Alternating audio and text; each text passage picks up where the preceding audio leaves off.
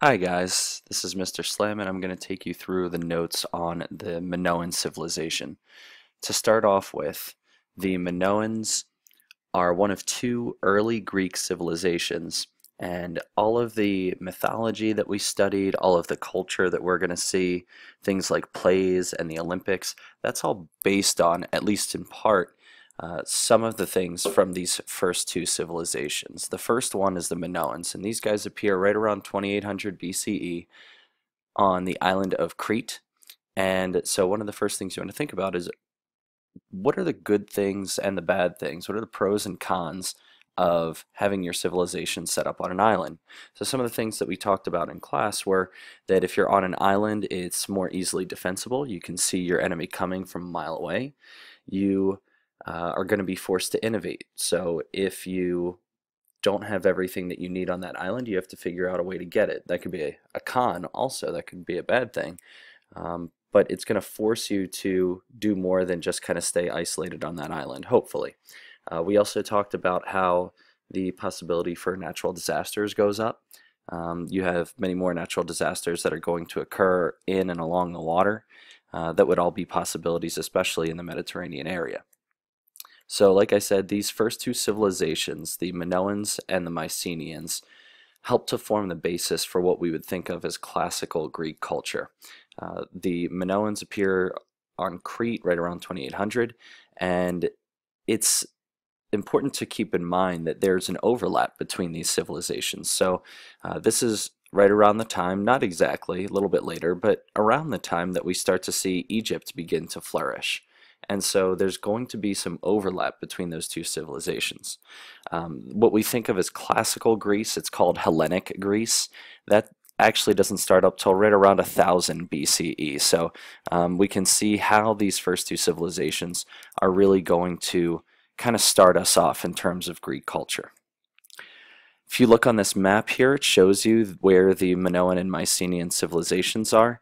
The Mycenaeans right up here on the southern part of mainland Greece.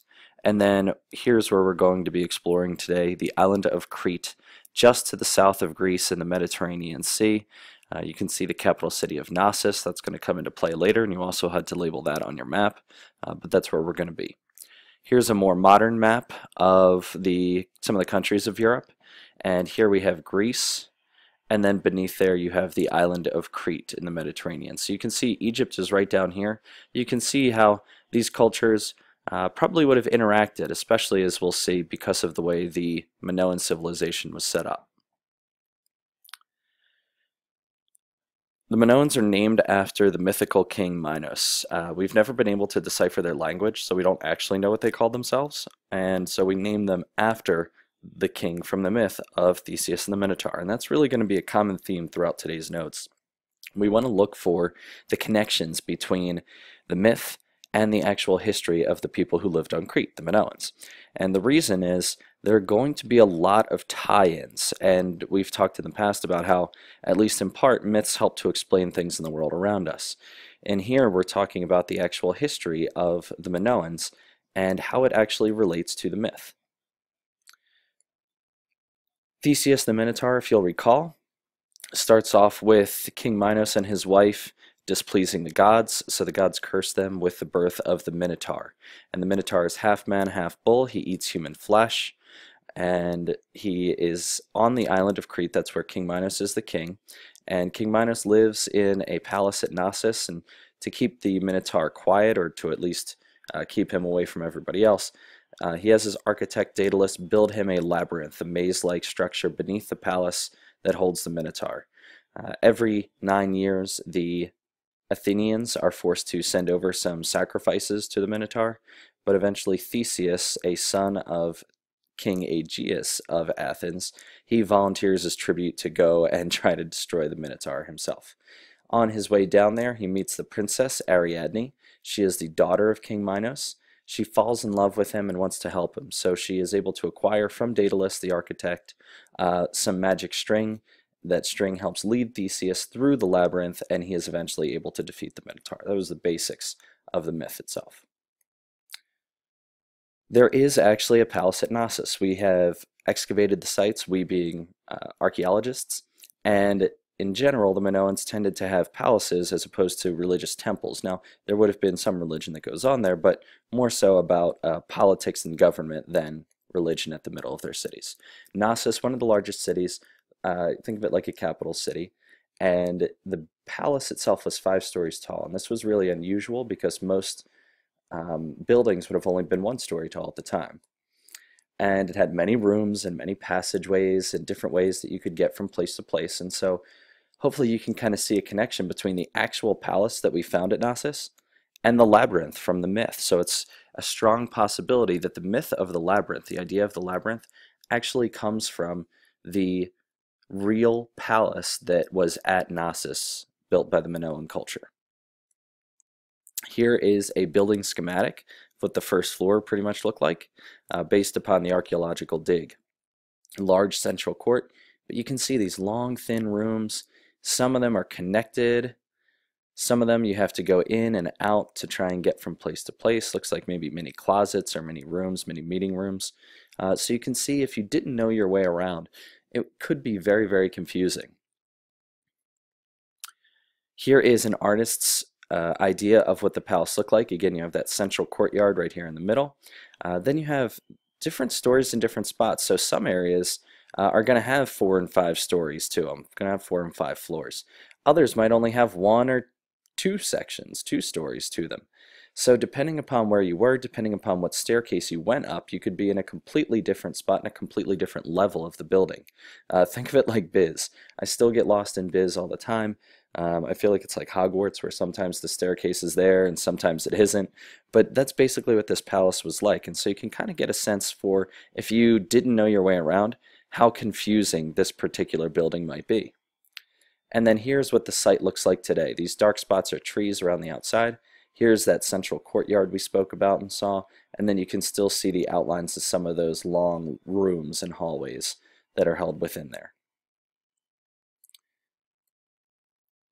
The Minoan economy is really based on their ability to trade. And this is because they were excellent shipbuilders. And if you think back to our pros and cons list, you kind of have to be. If you are living on an island and your island doesn't grow fruit roll-ups, let's say, and you need fruit roll-ups to survive, you're going to have to trade for them somehow.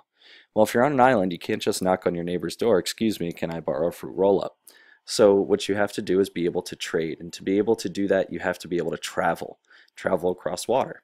So you needed to make sure that you would be able to travel safely across water. So you needed a strong navy, and you needed to have strong positive relations with your neighbors.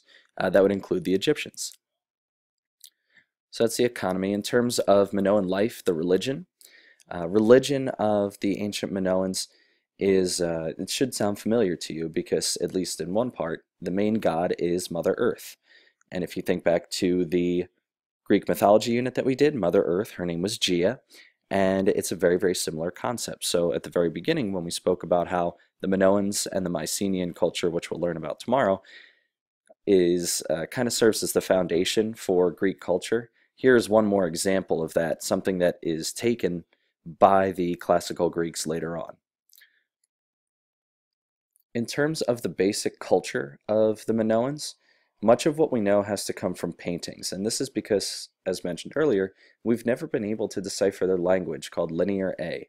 And there are a couple of different artifacts that we still have, and there are some similarities to some different languages, but we can't exactly tell what's going on. There's no Rosetta Stone to help us translate Linear A.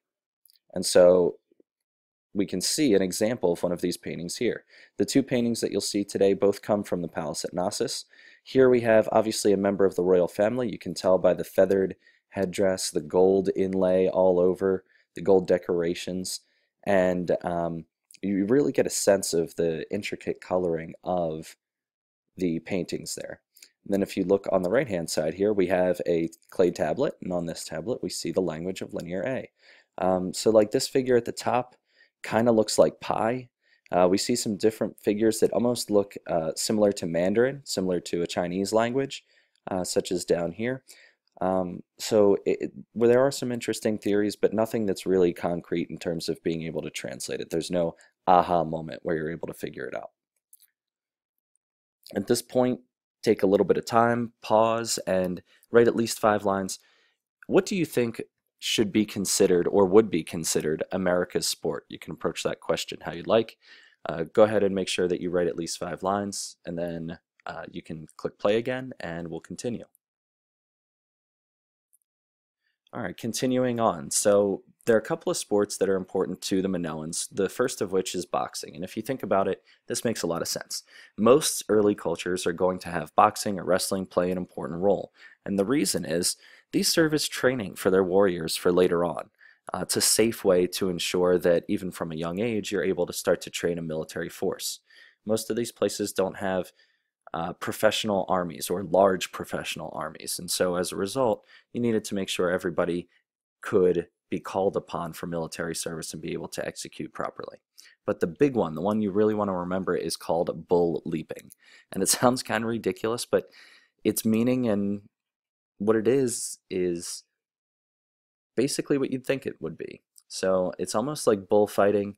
There's an acrobatic nature to it. Think of it like a combination of gymnastics and bullfighting and parkour, and we think that you're probably on the right track as historians.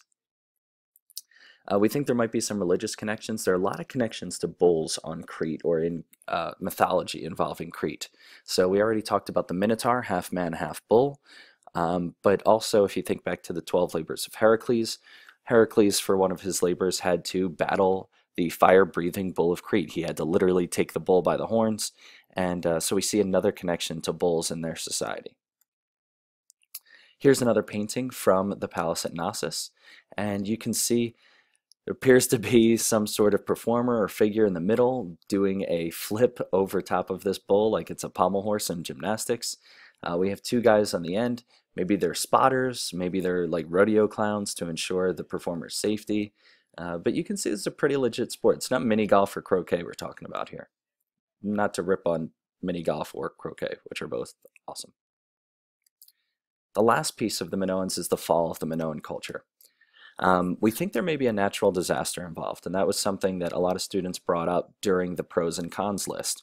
Possibly an earthquake, possibly a volcano. We do have a decent amount of activity, tectonic plate activity in that area that could result in that. The earthquake is particularly interesting, though. If you think back, once again, we're trying to make connections to the myth of Theseus the Minotaur. When the Minotaur got really hungry, he would roar so loudly the whole palace shook, according to the myth. Well, that sounds an awful lot like an earthquake. So it's possible that the myth of the Minotaur, and another connection to history, is trying to explain what happened to the Minoan culture. It just kind of goes away, kind of disappears. Some of it gets absorbed into the Mycenaean culture, which we'll learn about tomorrow. But you still have this possible link to the myth of Theseus and the Minotaur. In addition, there's a possibility when you have an earthquake underwater can result in a tsunami. So there's been a couple of theories proposed that a tsunami wiped out the Minoan culture, and it's possible that this is where a man who we'll study later, a philosopher named Plato from ancient Greece, he's the one who began the myth of, or at least the story of, the lost city of Atlantis, a city swallowed by the sea. So it's possible that this is where he got his inspiration for that, or at least that's a hypothesis that's out there. What you're going to do for the homework piece of this is create a bull leaping poster or advertisement. It's worth 5 points. You need to have the title of the event on there, the date and time that the event's going to be, the location, a color picture to attract people, and a slogan or a basic description of what's going to go on there. This is meant to be a creative assignment, so have some fun with this. Really be creative. It's totally up to you how you want to construct it, just as long as you have those 5 elements. Tomorrow we're going to take a look at the Mycenaean culture, and we'll see some similarities and also talk more about this idea that those 2 cultures will help to set up what we think of as classical Greek, Hellenistic Greek time period culture. Thank you guys very much for listening and following along. Please let Mr. Hardesty or myself know if you have any questions.